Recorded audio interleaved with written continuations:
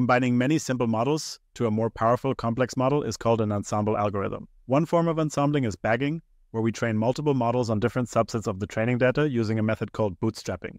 A famous version of this idea is called a random forest, where many decision trees vote on the classification of your data by majority vote of the different trees in the random forest. Random forests are very powerful estimators that can be used both for classification and regression. The randomness comes from randomly excluding features for different trees in the forest, which prevents overfitting and makes it much more robust because it removes correlation between the trees.